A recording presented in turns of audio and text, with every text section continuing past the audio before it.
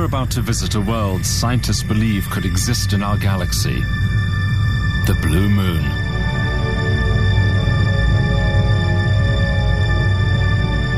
It's got blue seas, it's got clouds in the atmosphere. And the continents are cloaked with something, maybe some strangely coloured vegetation. I'd love to see a world like that.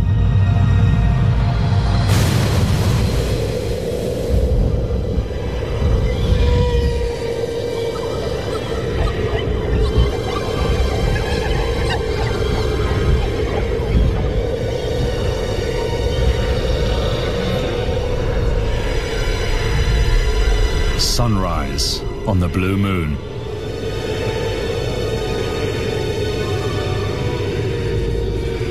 Giant forests more than a kilometre high dominate the landscape.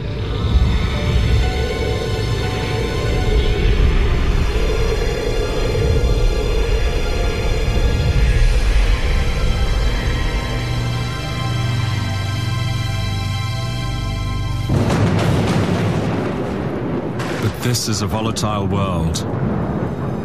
Fires ignited by lightning and fueled by the high oxygen levels will be an extreme risk.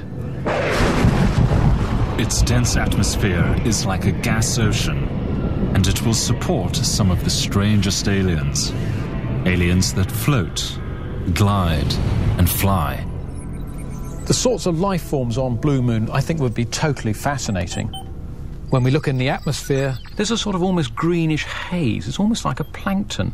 But beyond that, there are these immense shapes. Are they gliding? Are they flying? All we can tell is they must be very large animals indeed.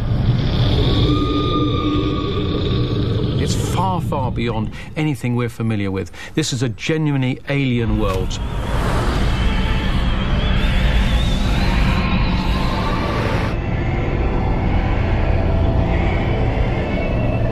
The pagoda forest is the setting for an extraordinary story of how extraterrestrial life could survive in an extreme world.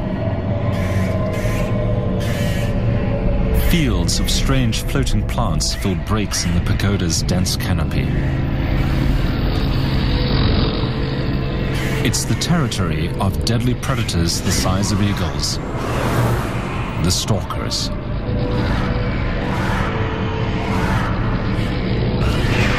And they hunt giants.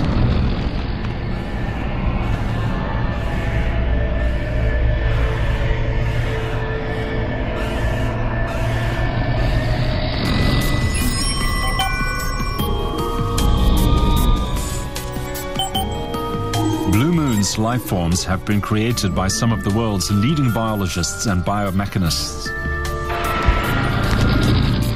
There's a sort of predictability to life on Earth, which surely we can extrapolate across the galaxy. And even at this stage, we can predict the sorts of organisms will be adapted for living in this thick, viscous atmosphere. Everything about these aliens has been scientifically calculated.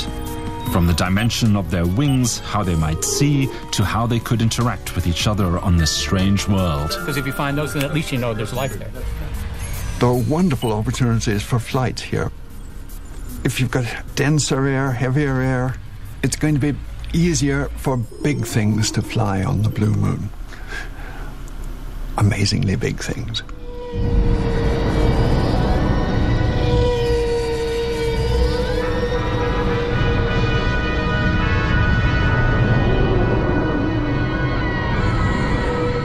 Soaring high above the pagoda forest are sky whales.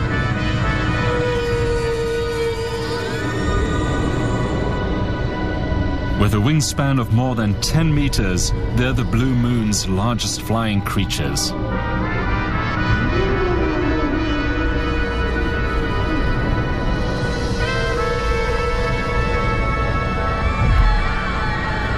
They're feeding on clouds of floating plants buoyed up by the dense atmosphere.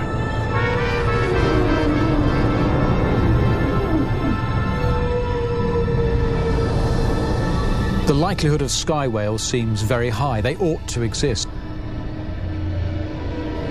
So on the Blue Moon, we have animals which originally were swimming in the oceans. But because the atmosphere in Blue Moon is so thick, one can imagine something swimming in the ocean to flying in the atmosphere effectively as a single transition. It's opening new eyes to the way in which evolution can happen on alien planets.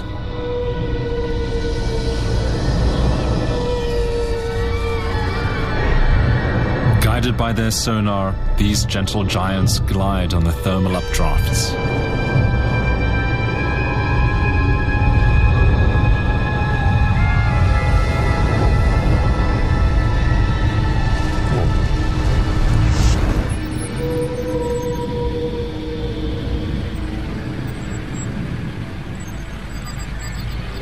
What a magnificent beast this is. A sky whale weighs as much as a rhinoceros. That's 10 times larger than the largest thing that has ever flown on Earth, a pterosaur. At the time of the dinosaurs, we had in the sky gigantic flying reptiles.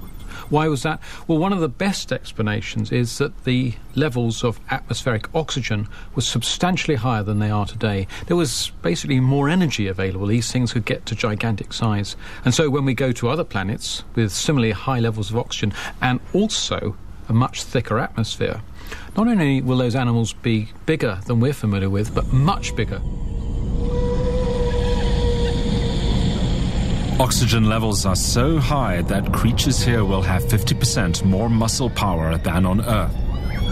This enables giants like the sky whales to spend their entire lives on the wing. It will also supercharge their main predator, the stalkers, giving them phenomenal flying power as they hunt a pod of whales.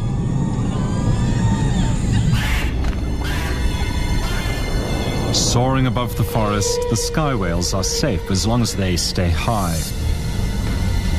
The winds are faster here, making escape easier.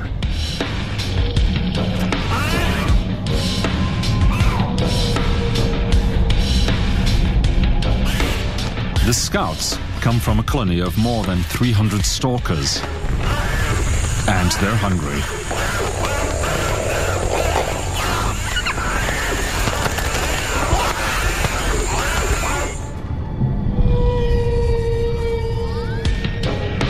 The scouts drop down beneath the pagoda canopy to avoid detection.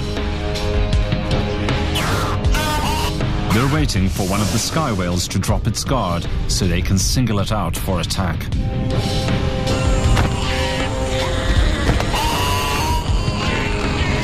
The stalkers have 3 eyes, giving them 360-degree vision, perfect for tracking the sky whales while maneuvering through this complex world.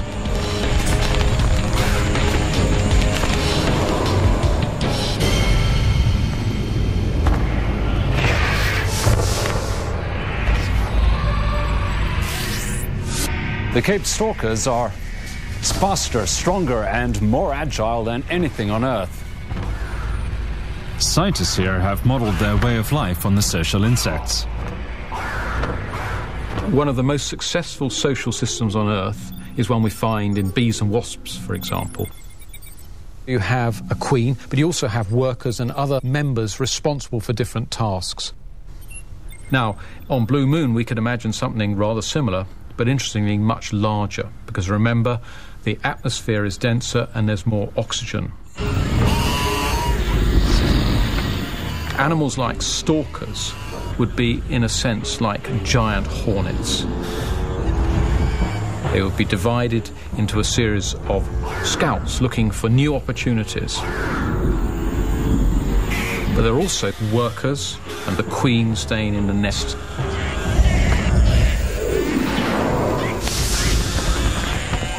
The workers are faster and stronger than the scouts. They're the stalker army, and they're waiting for the scouts' signal to attack. It's a very, very successful way to run a large colony and also to be very effective in cooperation, and that includes, of course, hunting.